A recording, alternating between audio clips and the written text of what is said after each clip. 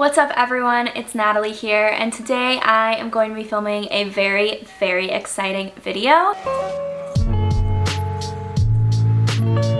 I say that about every video, but I am really excited to talk about this one because it is how to start a podcast, and I thought it was the perfect time to film this because the Real Podcast, which is my podcast, has been up for a year. So March 25th marks its 1-year anniversary of me posting the first episode, which is just crazy because I have had so much fun with it.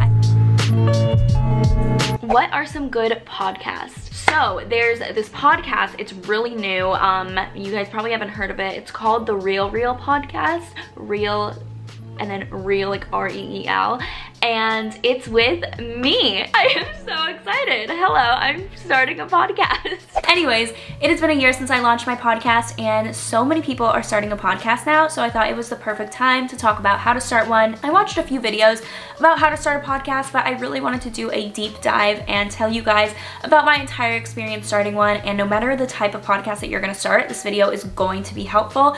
So if you guys want another video similar to this or anything like that, then let me know, but this is gonna be useful, so grab a pen and paper because I'm gonna be giving you guys some really helpful tips on how to start podcasts in 2020. So like I said, everyone is trying to start a podcast. I have a podcast called the Real Podcast. It is where I interview people and I share like the real, not the highlight reel that social media shows. So I just ask them a lot of questions about how they got to where they are, what are their goals, the ups and downs, the struggles that they've faced, just really having a conversation and making you feel like you're in the room. And it's all different types of people. So it's not just super successful people in sense of like people that started a business or people that are entrepreneurs or anything like that.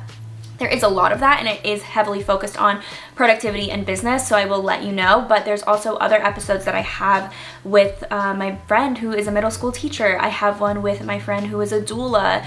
I have one with someone who is just a high schooler that's moving to New York at the end of high school. I have been really proud of it, and I've been so honored to have all of these people on my podcast, and I just feel like I'm in a very privileged space where I want to share other people's stories that might not have a platform. So it's not only like social media people, it's all types of different people. I'm really honored that I get to share their stories. Now, I'm gonna talk to you guys about how to start one.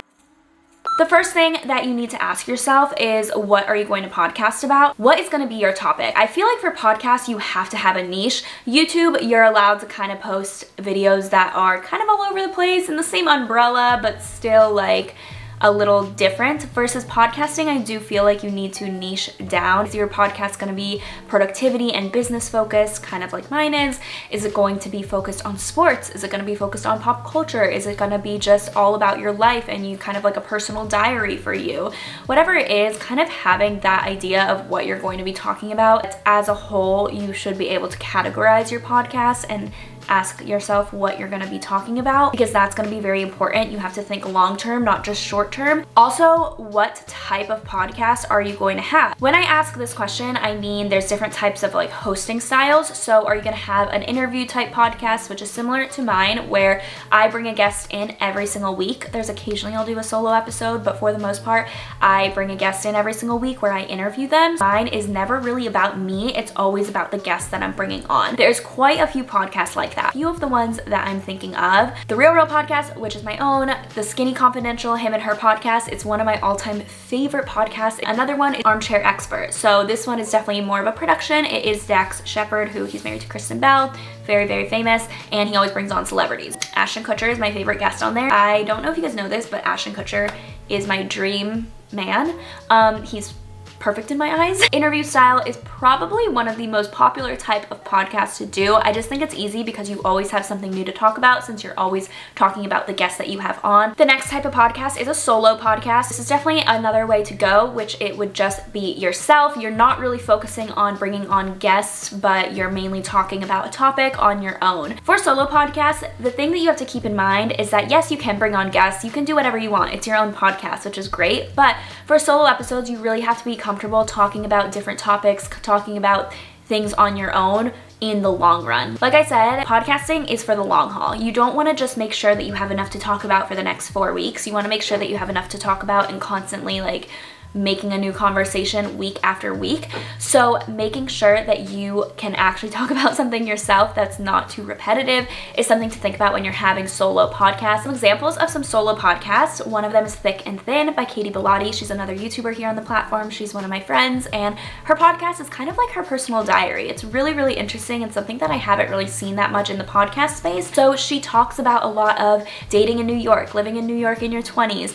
Kind of think Carrie Bradshaw of the podcast world. Another solo podcast is Gold Digger by Jenna Kutcher. This is a huge one. It's always on the top charts of the business and productivity podcast world. Jenna Kutcher is basically the content creation queen. I feel like she talks all about how to build a podcast, how to build an Instagram, how to build a Pinterest, how to build a YouTube, whatever, like anything social media related and digital business related, she knows how to talk about. And then another solo podcast is On the Grow podcast. This is another one of my really good friends, Grace Lee. I'm gonna have all of these podcasts down below, but she actually breaks it down into seasons. So this is definitely something else that you can consider. She does season 1, season 2, season 3, and she releases them all at once so people can binge listen to them, but each season is a different topic. So she does have some guests on there for some seasons, but a lot of them she just records individually. It's just really cool because that way you can kind of categorize your topics and have like 5 episodes in each topic or whatever that looks like for you, but then you can constantly keep talking about new things in a not like all over the place type of way. And then the last type of podcast that you could have is co-hosting. So co-hosting is obviously when you have more than one host. This one is another popular one, but the only thing I have to say with this is that if you are doing a co-hosting one, just think of this as you are going into business with someone. I know starting a podcast is super easy, like I will get into, and it might seem like you and your friend can just pick up a mic and start doing a podcast, which yes, you can, but if you want to treat it as a business, make sure that whoever you're co-hosting with is a good business partner, because at the end of the day, that is what this is. So just making sure that you guys are on track with the responsibilities, like who's going to edit, how are you going to discuss the idea, is your creative vision on the same page, do you guys have the same goals for this podcast, are you guys both as serious about this podcast, how do you guys start monetizing it, is it going to be 50-50, things like that you just need to talk about when you have a co-host, making sure your schedules align so that you guys can both record at the same time. I'm not saying co-hosting doesn't work, because there are so many podcasts where there are co-hosts, like it's a very, very, very popular way of going into it, but I just want to let you guys know that think of it as going into business with someone, not just starting a podcast with them. Examples of podcasts with co-hosts are Gals on the Go. I feel like a lot of you guys know Gals on the Go. Danielle and Brooke, they are here on YouTube. They're also some of my friends here, and they have such a great podcast. I was actually just paused their episode of the podcast to come and record this, but they just chat about their lives, about anything going on in pop culture. It's just a very, very casual conversation and makes you feel like you're in the room with them, which is really fun, and it's a good way to like bounce ideas off each other rather than a solo podcast. It's kind of hard to like continue talking when it's just you, so it's nice to have kind of someone to like bounce ideas off of and not like you're talking to a wall. And then some other examples of co-hosting podcasts is Chicks in the Office. Love them. They're a Barstool Sports podcast where they just talk about pop culture. They bring on people to interview, but it's mainly just like Fran and Rhea that are talking. Also, Okay Sis, they interview people, but they are both co-hosts. So 2 sisters that host the podcast, and then they bring on interviewers. So it's kind of a mix of the co-hosting and the interview style podcast. Those are all things to think about before you even start. So make sure you know what you're going to talk about long term, and also how are you going to do this? Like what's going to be the style of it? Okay, now let's talk about equipment. The reason why I think podcasting is popping up all over the place now and every single person is getting into podcasting is because of how cheap it is to start. For a YouTube channel, you need to buy a nice, well, you don't need, but a lot of people buy a camera that costs them upwards of like $500. They buy a mic, they might buy lighting, they might buy a video editing software that costs a lot of money. So for YouTube, for example, it's a little bit more of an investment once you start growing in it. But for podcasting, the investment stays very, very low. So basically all you need is a mic, maybe 2 mics if you're interviewing someone. So as a microphone, I have the Blue Yeti mic. This is actually it right here. It's really, really popular. This is like one of the most popular mics, I feel like. That one cost me about $120, I want to say. It's pretty inexpensive. Having a good mic is very, very important. That's not even the cheapest one. You can actually find a couple for 50 bucks. You can find one for $40. You can find some up to probably around $300 if you want really, really amazing sound. But I do think that with podcasting, it's important to have a mic and not just using like your computer mic or headphones, which yes, you can, and don't get me wrong, you can start with that. But because podcasting is just audio, there's nothing else to distract you, it's just audio, I do think the audio is very, very important. If you have a video and and the audio is kind of bad, at least they can visually see what you're doing. But with audio and with podcasting, it's just that. So you kind of want to make sure that you have a pretty good microphone. Another thing that I did buy with my microphone though is 2 sets of headphones. So if I ever have guests, I can give them one of the headphones and then I have a pair of headphones, just so I can make sure what the mic is picking up is good and it's not getting a lot of background noise. But the headphones I bought were only, I think, $30 or $60. I'm gonna have everything linked down below, but everything's always linked in my Amazon shop if you ever want to shop it and you don't have this video to reference. It's always linked there, and it is that easy to record. So minimal equipment, like literally you don't need any equipment. It's great. And then a lot of people ask me how I record remotely. So because I do an interview style, I record remotely pretty much every single podcast. I actually did say that this year I was gonna only do in-person interviews, and then coronavirus came, so I'm back to recording remotely. I do like having in-person interviews because the energy is just a lot different than over the internet, and it's also the quality is better because it's not over the internet. I just feel like when you're face-to-face with someone and you're in the room with someone, it sounds more like a natural conversation, but when you're like over the phone or over the internet, it's kind of like people are interrupting each other. It's not as much of a flow. So I do prefer in-person, but there are so many ways to do non-in-person interviews, and that way you can connect with so many more people. So if you did want to interview someone but they were all the way across the country, it doesn't matter because you can still record a podcast with them, which is so cool. The first way that I did it was through Zencastr. Zencastr is a free way to record remotely podcasts. It's only audio, there's no video attached to it, but basically you just send them a link and then they can get into your little room that you're recording in, if you will, like virtual room, and then you hit record and then you're recording there. It saves as 2 separate tracks. So you can test out your mic on there, you can make sure it sounds good and everything like that. It's a great way to record virtually, and the good thing is that it does send 2 separate tracks, so you can adjust one person's audio and then adjust your audio as well to make them sound very, very similar, versus if it's just one audio file, if their audio kind of sounds bad but yours sounds good, it's still mixed together, so you can't individually edit their tracks. So that is a really good part about that. The bad thing about Zencastr though, which I've actually seen with a lot of the virtual recordings, is that if I talk and someone else is talking at the same time, the audio gets messed up. It's like, sounds like it sounds really weird. You're not interjecting. It's more like they speak, I speak. They speak, I speak. There's no interruption, because if you do, you have a chance of getting the audio a little messed up. And then also whenever you are sending files through the internet, I have just noticed that the audio quality for their audio just decreases a little bit. So Zencastr is one amazing way, and the pro of that is that there's 2 separate tracks, so it's really, really easy. Another one is Zoom. Zoom is also free, and I know some people say that you can't go over 40 minutes in Zoom. You just can't go over 40 minutes if you have more than 2 people. So if it's just you and one other person, you can go as long as you want. I actually use Zoom for my consultations, but I've been using it for podcasting as well, because you can just record your call and you can do video or you can just do audio. I typically just do audio, but video is nice because then again, you can kind of feel that energy, you can see their facial expressions, and it does feel more like a conversation. But Zoom saves it as one audio track, so it's going to combine the 2 tracks together. So again, if you want to edit theirs and not yours, there's really no way to do that, but it does kind of make it easier because you don't have to line up the audio to make sure that they're at the same exact time. So that I guess is easier with Zoom, but again, if you wanted to edit each individual track, it's not an option with Zoom. And then the last way to do it is actually if you ask someone if they have a microphone and you have a good microphone, if you just ask them to record on their own computer, you guys FaceTime, you have headphones in so the mic isn't picking up like what they're saying, and then you guys both like at the same time, like 3, 2, 1, do a clap, so that the audios can sync up and then start talking, and then they send you the audio file so that you have both of your audio files to edit. That's another way, and then the quality is not gone because they're recording on their end instead of having it record through the internet. Editing me over here, I hope that made sense. When I said the clap, I mean because if you look at the audio track, you can see spikes in volume. So if you clap, it's like a huge spike in a volume, and so when both of you guys have that spike, you can line up the audio tracks so you know when they're on like the same page. Hope that makes sense. Okay, thanks. Hope you're enjoying this. I know I ramble a lot, I'm sorry. So that's another way, which is going to preserve the quality, but the bad thing is that if the person you're interviewing with maybe isn't the best at technology, maybe their computer is kind of faulty, maybe they kind of messed up something and they mess up, then you just recorded the whole interview and you had no idea that the audio wasn't the best. So you don't really have that control. So that's kind of the negative that comes to that. And now for editing. A lot of people ask me how I edit. There are so many ways to edit. I do not know all of them, but if you guys have suggestions, you guys can comment them down below. The way I edit is actually on Final Cut Pro. So I am a YouTuber, obviously. You guys are watching this on YouTube. I edit my videos on Final Cut Pro, so I already had that software. I don't recommend buying Final Cut Pro for podcast editing if you don't have it already, but I'm just letting you guys know what I use.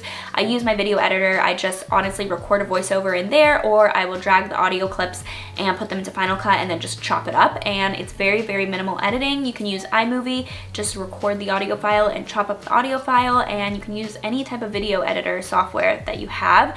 There's even some on your phone that you can use. Like I've used Splice before, which you do have to pay on your phone, but you can do that. You can use GarageBand, you can use Adobe Audition. There are so many different ways to edit. There's also a hosting platform called Anchor, which I will be going into as well, that lets you edit on their software, which is totally free no matter what device you have, on your phone, your computer, Windows, Mac, doesn't matter. Editing is the least of your worries, and the way to edit a podcast, in my opinion, is to very minimally edit it. Basically, don't cut out all of the breaks. Don't make it as choppy as you would a video. I like making my videos pretty choppy. I like making it like quick editing, like it's not long breaks, but in podcasting, you want it to feel like they are in the room, so you don't want the editing to be that choppy. You kind of want it to feel like they're in the room and this was just a one take and not edited. So that's kind of the goal for podcasting, which is nice. The editing is pretty minimal. As for finding the music and the artwork, so music, which is like your little jingle, your little theme song, you don't need this, but a lot of podcasts have it, and then the artwork, which is your cover art for your podcast.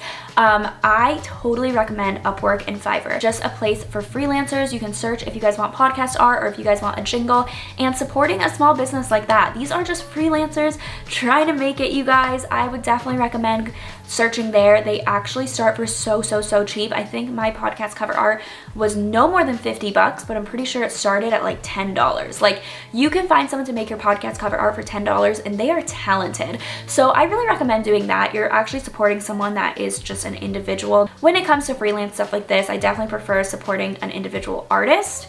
That's just my 2 cents. And then with music, you can obviously have someone create a jingle for you on those sites as well. If you did want to get licensed music, there are websites where you can just buy the rights to a licensed song. It might cost you a few, like maybe 50 bucks or something like that, 20 bucks, $100, depends on the song.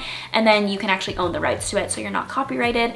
But you do have to explain like why you are buying the song and explaining that it is for a podcast. So there's different ways to go about it, but my number one thing that I'm going to say is going on Fiverr or Upwork and seeing the graphic designers and seeing the musicians on there, or the people who make music jingles on there, and supporting them. The next is hosting. This is one of the most important ones. So a lot of people ask, how do I get it on iTunes? How do I get it on Apple Podcasts? How do I get it on Spotify? How do I get it on Google Podcasts? The answer to this is Anchor. I am so biased. I love Anchor, but I feel like all the videos I've seen, everyone recommends Anchor. I've never tried anything else, so I can't tell you if it's better or worse than others, but just from what I've seen, I feel like Anchor is the best. Like I literally have 0 complaints with it. So basically you make a free account on Anchor, you upload your podcast on there, and then it does take a few days to get approved, but it does get approved very quickly. You literally don't have to do anything, and it distributes it to every single place where you can listen to podcasts, and just like that, it's so easy. And so from then on, every time you upload it to Anchor, it automatically distributes, and it doesn't take that few days. It just automatically uploads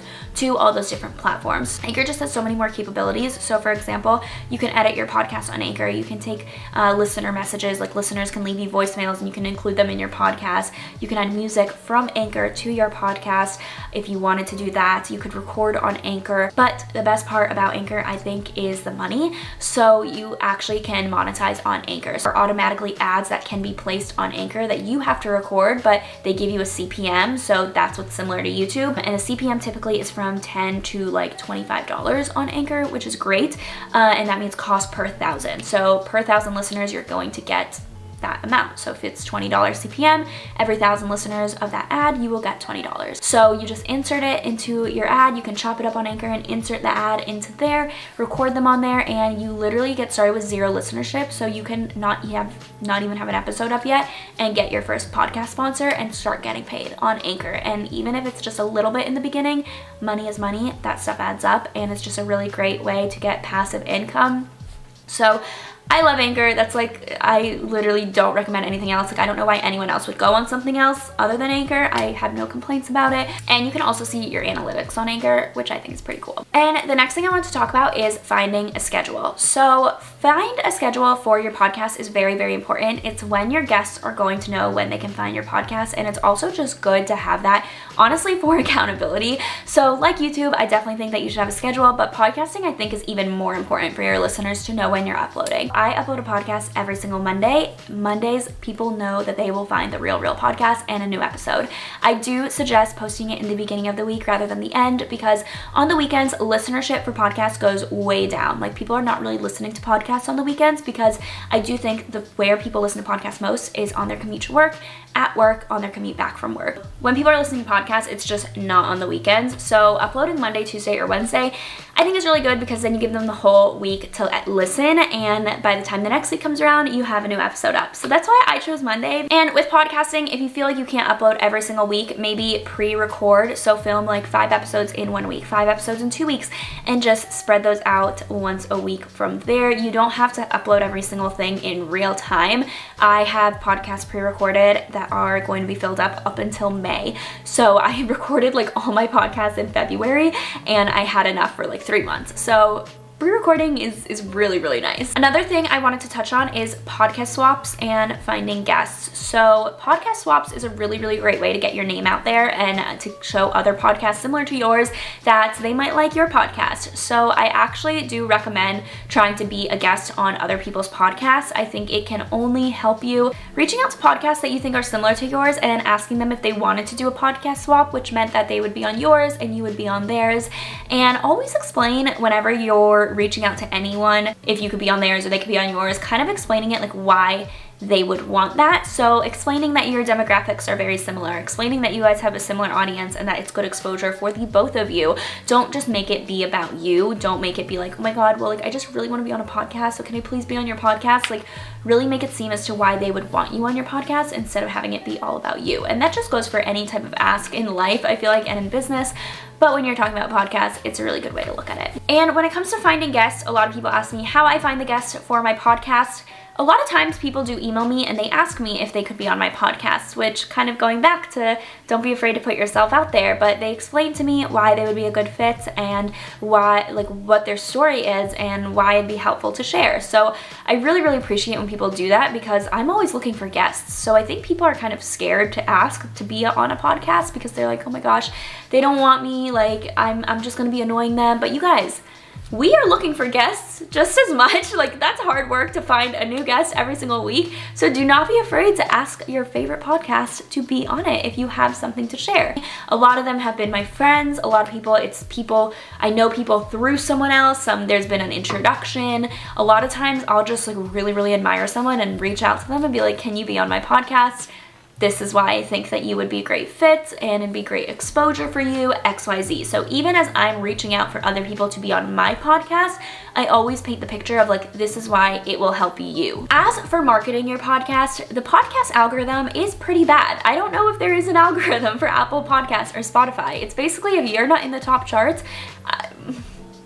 they're not gonna really recommend you as much. Like, the only algorithm thing that I've seen is that with a bunch of other podcasts, it'll show similar podcasts and then like your podcast might be on there. So if you guys have similar listeners, it's gonna show up, but it's still, it doesn't give you that many recommendations and that list doesn't ever change. So the podcast algorithm is not the best. So you're gonna have to do the marketing on your own to be on, like, to have people find you. A lot of podcasting is word of mouth. So some tricks that I have learned and that I have either implemented or will be implementing in the future are: 1, starting a private Facebook group. This has definitely helped because it has kept my listeners in one space. They're very loyal. They're the first to hear about something. So I really love that. And also it's a supportive community where they know that they have things in common with other listeners of my podcast. So they can create friendships. They ask for advice. It's like the most supportive place and I really, really, really love it. Loyal community, I think, has definitely helped because they just feel like they're a part of something, which they are. Like, I just love them so much. Like, I love hopping in there and like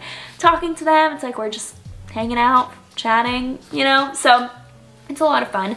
And then the second thing is to have an Instagram page. So if you have an Instagram page for your podcast, it's very helpful. I would always recommend creating shareable content. So don't have it just be like a marketplace where it's just like new episode, new episode, new episode, new episode, because who's gonna follow that? Like, you know, you want to have a place, an Instagram that has shareable content, that people are actually wanting to follow it because of the content placed, not just because they're letting me know when a new episode is. I can turn on my subscriptions for that, but having it actually provide some form of value rather than just letting people know when there's a new episode. And the last like marketing tip that I have is to post your podcast on YouTube. I actually haven't done this yet, but I am planning on doing it this year because the YouTube algorithm is pretty good. YouTube actually has an algorithm that I understand, that I know, and it picks up on keywords and it recommends videos to people. And a lot of people actually listen to podcasts on YouTube. I've spoken to quite a few people, definitely not the majority, but still, viewers are viewers, listeners are listeners. So even if you don't have a video attached to your podcast, just uploading the audio with like